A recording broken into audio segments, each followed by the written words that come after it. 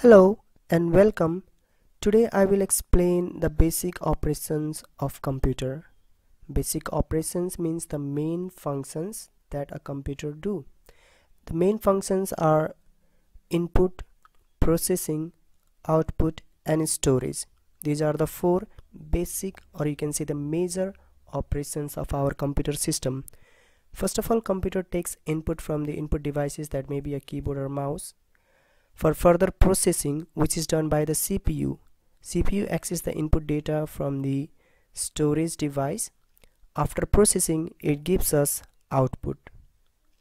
These four processes are repeated in each and every operation of the computer.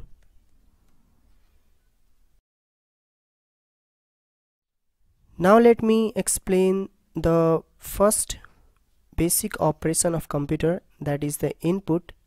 Actually, input refers to any data and instructions given to our computer. It may be the data entered from the keyboard or any instructions from the mouse. Input is supplied to the computer with the help of input devices like keyboard, mouse, scanner, joystick and others.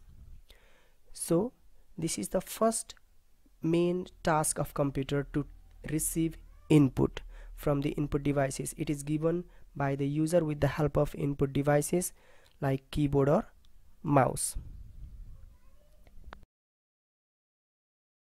Another important operation of our computer is processing. Processing refers to the method of converting input data to the output information. It is the manipulation of letters, numbers or graphic symbols that constitutes data, which is collected, captured, sifted, rearranged and sorted in a sequence for the process of converting input into the output.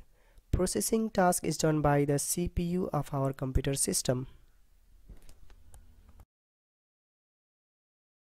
Similarly, storage is another important function of our computer system. It refers to the saving of information for later use. After processing, the result is generated, which we can save to our computer's hard drive for further use. We can store our informations in the memory of our computer for the access whenever we require. Finally, let me tell you about the another important operation of computer, that is output. Actually, output refers to the result of processing. Whatever the information we get after processing the input data is known as output. It may be viewed on a monitor, screen, heard through speakers, or printed through printer on paper, or it can be stored on the memory for the later use. I hope you have understood these main operations of our computer system. Thank you everyone.